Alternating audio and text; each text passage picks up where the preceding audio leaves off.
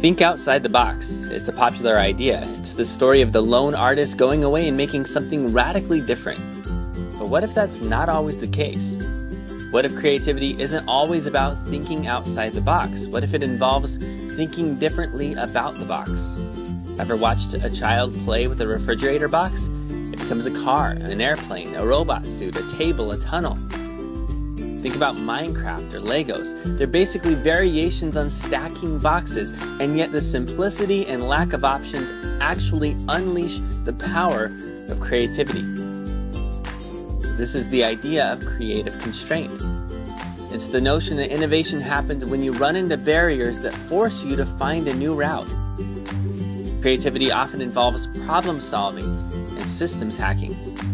Yes, creativity can mean an empty canvas or a blank page, but it can also be a roll of duct tape. Think of Camden Yards or AT&T Ballpark or Fenway Park or Wrigley Field. These places are creative because they were built around quirky spaces.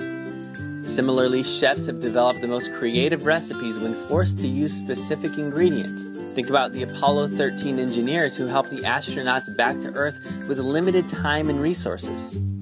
Creative constraint is also what makes Vine videos or three-chord punk or live theater so fun to experience. It's also why the plot constraints of the hero's journey led to the epic Star Wars trilogy. The point is, life will hand you boxes, but every box is an opportunity to be more creative. It just depends on how you think about it.